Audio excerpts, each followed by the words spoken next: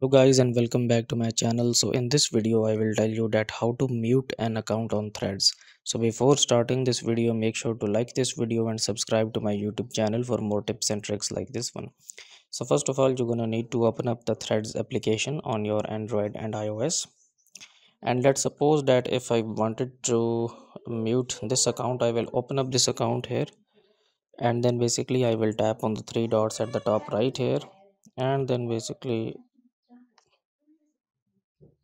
from here basically you will need to tap on the three dots at the top right here, and then here you can see this option where it says mute. So just mute and mute post. So that's how you can basically mute an account on Threads app. So that's it for this video guys. If you find it useful, kindly like this video and subscribe to my channel, and I will meet you in the next video.